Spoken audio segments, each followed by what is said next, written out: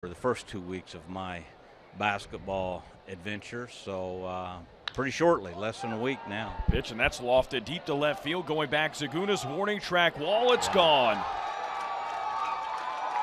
Crowd goes nuts for that one because that's Quintin Berry, his first home run of the year, a longtime minor league legend. And Quintin Berry not known for his home runs. He just hit one to the opposite field, a solo shot, and the Sky Sox take a 1-0 lead. And look at the Sky Sox dugout. They are elated. Helped by the wind there, the wind blowing from right to left, so it helped it just enough. And the pitch was up for Ryan.